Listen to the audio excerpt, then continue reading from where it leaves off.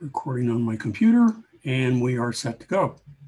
So welcome everybody to ART 195 and ART 195B.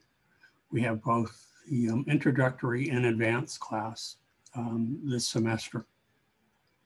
I'm doing things a bit different. You guys are guinea pigs once again. Since we are still relatively new to teaching this class remotely, then we have to, do things a little bit differently. When we've offered the class in, the classroom, we have used Lightwave as the principal software.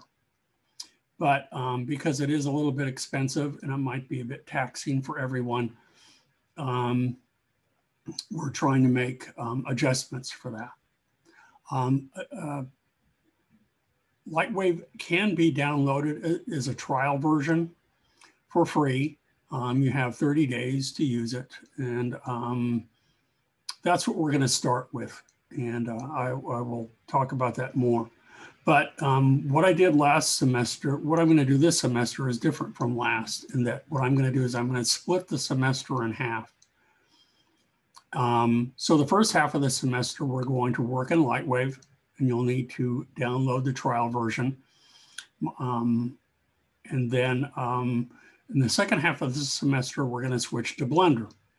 Blender is open source, it's free, and there are lots of excellent tutorials online on YouTube that I have created a playlist, and you'll be working in that. So you'll have experience of working in both Lightwave and Blender, two different software packages, both very similar and yet very different from one another.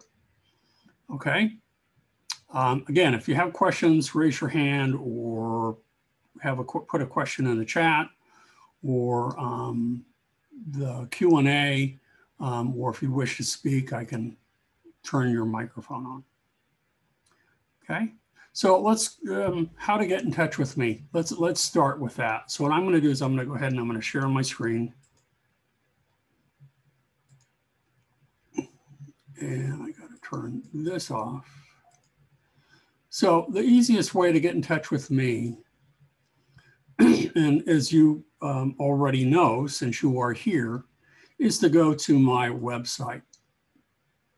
And my website is kmart66.com, and this is what you see. Okay, it's actually multiple websites. It is my personal website with all of my my artwork and my resume and that sort of thing. I also have another website linked to this with a gallery of my experimental art and that sort of thing. In addition to that, I have a blog, which I don't really put new information in there that often. But what I want to focus on right here are Kirk's classes. Okay, this is where you can receive a lot of information in addition to going to Canvas. So if we go to Kirk's classes, let's go ahead and do that. The first thing you see are samples of student work. Well, what I'm going to do is I'm going to jump to, at the very end here. There we go. We'll just go right here. Samples of what has been done in the past for this class. Most of these are examples of the final project. So this is going to change up. You get an idea of the kind of work that you'll be doing in here. We focus on the modeling, and for those of you taking Chris Wilson's class in animation, then we take those models and you begin to animate them. So let me go through these. This was done by Catherine Rojo a while ago. Kind of nifty little toy that she generated. It's her final project. This was done just a couple of semesters ago by Ray Gabriel. And this was a toy that he worked into his final project. And all of these right now are done in Lightwave. This is a product piece, so not everything is restricted to toys or anything. It can be products, it can be characters, it can be environments, it can be all sorts of things. Okay, here is both a toy, kind of a character, and they're both products. Here's another example of a product by Brianna. Here's a character modeling by Victor Lopez. Okay. This was done many years ago, but still one of my favorites of a product, very realistic product piece by Johnny Nader. And we have an exterior environment by Samuel Grow. So as you can see, there's a really wide range of possibilities for this class. There's Timothy McKinney's Alien. We have a chess set, which is kind of a traditional project done for 3D modeling. And we have Jessica French's Alien kind of character. Again, this is her final project. We have a gallery that was done by Poonam a couple of semesters ago. And then the last one that I have here is a futuristic piece. Okay, so Kirk's classes, samples of previous student work. How and where you can get in touch with me. I would not use the voicemail. This was intended when I was teaching online, or rather teaching in class. I do have a school email, but I'd rather that you not use it for this class. My office hours have changed. Everything has changed due to the coronavirus. So let's move on to that. Where you can go, where I would recommend that you go under Kirk's classes, is that you go to weekly syllabi. And that's, I hope, is where you went today to gain access to the classes. So while I have an 18-week syllabus, which is going to be changing, I have a weekly syllabus, which I think is more to the point, more important. And if you scroll down to Art 195 and Art 195B, you can see that I will be offering the webinars on Mondays and Wednesdays at 10 a.m. So to give you an overview of what we'll be doing and maybe answer questions that you might have about the assignments, then you can go ahead and go on the webinar just as you've done today, and I will have recordings for them available.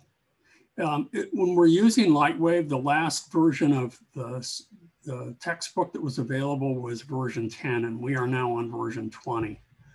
So they really haven't offered much in the way of tutorials or information in recent years.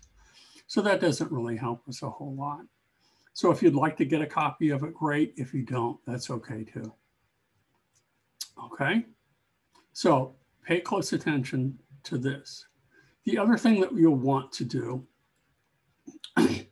is you'll probably want to go to, up here, if we go to Kirk's classes, we go to the handouts page.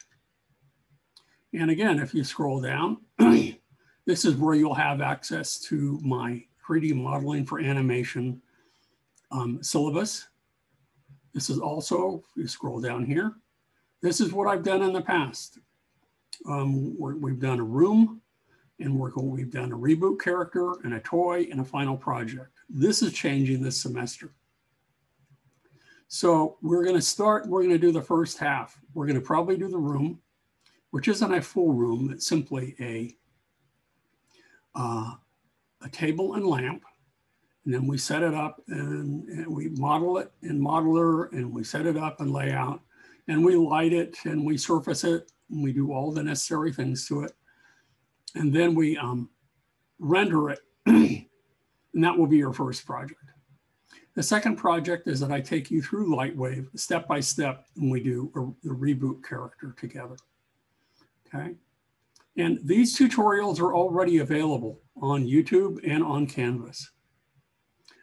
I may or may not, depending on how long it takes us to do this, have you do the toy assignment. And at this point in time, this may take us close to midterm, and we may switch to Blender at this time. And then we'll have a series of tutorials or introductory lessons and tutorials, a couple of tutorials to do in Blender. For the advanced modeling class, this too has all changed. We don't do the scanning anymore. We don't do the printing because we're not in there anymore. So for those of you who are in my advanced class, you will be doing 3 projects. If you were with me last semester and we focused mostly on Lightwave, then what I will have you do is start with Lightwave. You may have to reinstall it into your computer. And then what I want you to do is spend the next 6 weeks working on a custom project of your choosing. And it could be any of the, it would be very similar to the final project that we worked on last semester. You're welcome to watch all the tutorials again to refresh your memory, what to do with Lightwave. But I want you to pick a toy, a product, maybe attempt a character if you want to do an environment. You're welcome to, and you will have the next 6 weeks to model it and turn in 2 separate renderings of that. Okay, so that's what you'll be doing for that project. But traditionally, this is where all of my handouts have been found. But in addition to that, we also have Canvas, and you should have access to all of this right now. So what we have on Canvas, the default page is my syllabus. This is the link to the traditional syllabus that I've had, but this is a little bit different here. Here's a link, the link that I do want you to use for my email. I want you to email me at kirkmillerart@gmail.com. And again, this is where you can either use Kmart66 or kirkmillerart.com to access my personal website. Again, here's what you see. You know, we've seen on my personal website: required textbook, suggested reading, purpose of the course, and that sort of thing. There is the mandatory orientation that I want you to watch. So again, if we were to go back to my website and we go under here, Kirk's classes, here's my orientation video that is available on YouTube. And it also, there is a link for it as well. If we go to our modules in the Canvas, and you'll see that the first thing that I have here is, here's my syllabus, here's the orientation, and here is the orientation video addendum explaining what I'm changing up and doing differently this semester. And this video on YouTube was supplied by my colleague, Chris Wilson, on how to install Lightwave, because it's really not a simple task. Make sure that you have it up and running, and you should have full access to it for 30 days. And for the remainder of until midterm, you will have to sign up for it again and reinstall it using a different email address is all. That's all you have to do. And if you want access to the introductory lecture that I gave last semester, which is similar to what I'm doing right now, you have access to it here. And creating the table and lamp. So this is giving us you an overview of Lightwave. And here's I started a Blender table and lamp. Not very successful, but anyway, these are the videos that I have for that. And then we started Mike, Reboot Mike. So this will take you through lecture 10. And then I went on to cover Boolean modeling and surfacing and lighting and rendering and all that sort of thing. And then you can continue. And then about where we went to head modeling, this is where we're going to stop. So these videos are already available for all of you. Okay. And these basically, you can watch them in Canvas, or you can go directly to my YouTube channel. Okay. So if you go to my YouTube channel, we can go to it right here. No, right here. And if we go to the playlists, the playlist that we would have for you, here's the orientation video, here's our 195, okay? And here are the Blender tutorials, and if you click on here, here are all of them. Here's the orientation video, here's the Lightwave trial version install, here's my orientation lecture that I'm giving right now, so I will create a separate playlist. Here's the tour of Lightwave and, using primitives to build a table. Here's the lecture 3, lecture 4, and so on. They're already here. So if you want to start working on it today, you're welcome to do so. But before you do, what I want you to do, because all of the work that you do in my class will be turned in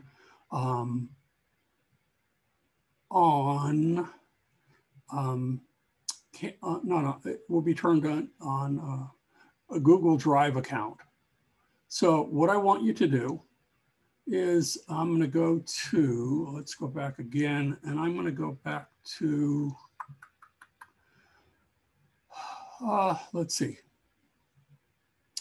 Oh, I know what I have to do. I'm sorry. I have to bring this up. Let's bring this up from here. Okay, so here we go. So here is my Google Drive. And if you don't have Google Drive or you're not familiar with it, you'll notice that I have lots of folders for previous semesters and the current semester.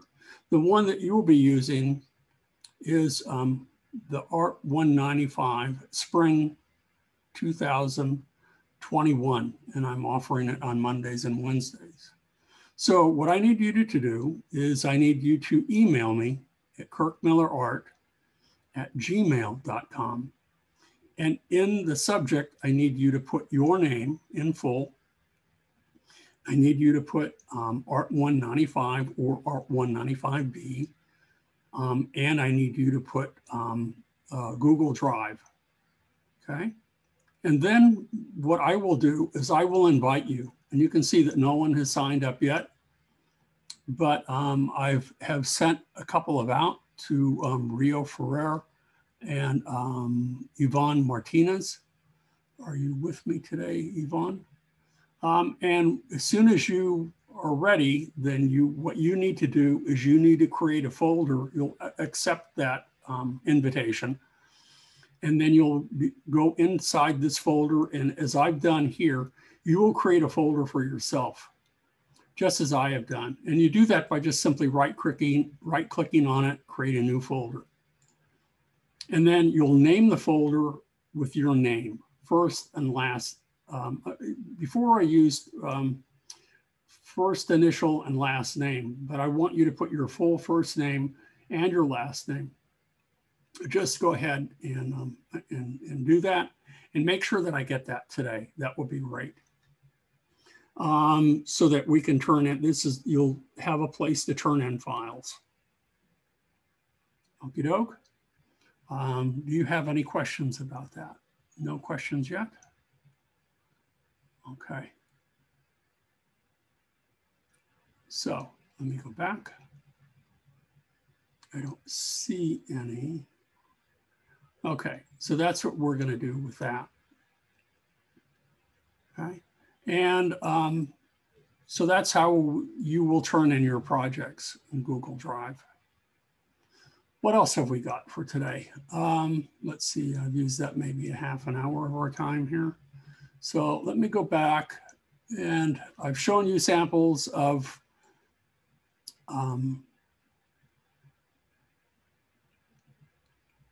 of student work, let me show you samples of what interests me and what I was working on last semester. So to give you an idea of the kind of stuff that I'm interested in. And that doesn't mean that you have to do this. So I decided to build, I do fine artwork, and most of it is generated digitally, both two-dimensionally and three-dimensionally. And since everything has been closed down during the coronavirus or the COVID-19, whatever you want to call the darn thing, during our pandemic, I decided to create a virtual gallery in Lightwave and put my artwork in it. And some of it I have had to recreate from scratch. Some of it, which was already digital, which was already 3D, I placed inside the gallery. And so this is my home shot. And then we can go in here. And here are different camera positions. The work on the walls was actually printed, and some of it has been framed just as you see it here. And I placed it inside the gallery. This project here with these tiles, all of these tiles have been created, but it has never been installed in a real gallery. They sit in a box inside my office. So this is what I imagine it to look like if it were in a real gallery. Taking those files and put them in my virtual gallery. Here's another shot of that from a different angle. The images that you see here in the foreground with, I call them my 3D selfies. These were actually produced in Lightwave, and they were printed with our 3D printer, and stands were made for them. And they exist in the real world and have been exhibited. So I took those and reimagined them in my gallery. You can see there's the chair right here. It has never been imagined, or never been realized, I should say, as a large chrome chair. And so I decided to do that. You can do pretty much anything that you imagine in the 3D world. And so that's what I did. I took it and resurfaced it and resized it, and I put it in my virtual gallery. Elephants were never this large and were never this created in wood. They were created and printed, but I have, again, reimagined them as I would like them to be, as a really large carved piece or printed piece made of wood. Okay, so there you have it. There's another angle, another view, my gallery. And again, a chair maybe made of wood instead of chrome. That's it. Okay. Do you have any questions for me? I have created a quiz for you on Canvas, but I goofed. So I need to today, if we go into Canvas here and we look at the quizzes, where is it? There are the quizzes. Okay, you'll see I have an introductory quiz for the class, but I put the questions in there, but I did not put them in there in question form. I mean, you're welcome to do them this way, but I need to redo this. So I will do this today, tonight probably, and make it available for you. And it's basically questions to make sure that we're on the same page. So it would be a good time to probably go over them with you now. So, and I've already covered some of these. So I'm answering the questions for you, but I want to make sure that you know how we stay in contact with one another. So in addition to Canvas, what's the address of the website I use to provide content for all of my classes? That's kmart66.com or kirkmillerart.com. Either one works. Okay. What's the email address I want you to use to communicate with me this semester? I have several email addresses, but I mentioned that a moment ago, that specifically I want you to use kirkmillerart@gmail.com. That's kirkmillerart@gmail.com. Where do you publish or post your files to be graded? They will be posted on Google Drive, just as I have shown you. So when you email me your email address using kirkmillerart@gmail.com, I will invite you to that published folder for this class on Google Drive so that you can place your files there. And that will also, if you're have works in progress, not only finished files, but works in progress that you want to share with me and you want my help to troubleshoot, we can do that. Where can you find the times, days, and links to my live webinars? Again, that was my weekly syllabi page on my website. And for this class, we meet Mondays and Wednesdays at 10 a.m. Is attending the live webinars mandatory? No, it is not. It is optional. If you can, I encourage you to do that. If you can't, then you can't. If you have conflicting class times, and that's the way it goes. This is class is offered completely online. Where can you find recordings of my webinars? You can find them in two places. You can find them here on Canvas, and you can find them on my playlist that I've created on my YouTube channel. Okay. And where can you find links to my handouts? Again, that's to the handouts page on Kirk Miller Art. And you can also find it on Canvas in both places. So make sure that you understand how to have access to everything for this class and how all of us need to stay in touch. That's what we have. Okay, so I'm going to go ahead and I'm going to pause the recording right now. Hold on here. I'm going to go ahead and pause. So since there are no questions, I'm going to go ahead and end today's webinar. I will post it in a new playlist on my YouTube channel, just for reference, so you have multiple things to choose from, multiple places to go. I will modify the quiz later on today so that you can take that and turn it in. It is mandatory that you take it.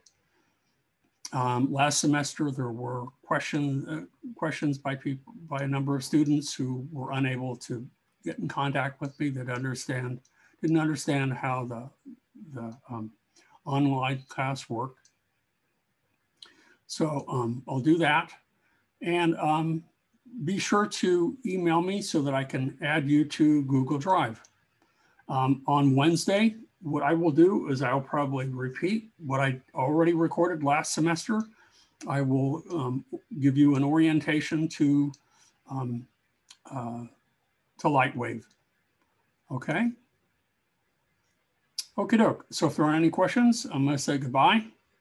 And you're free to leave. And I'll go ahead and I'll pause the recording again, and you guys are free to leave.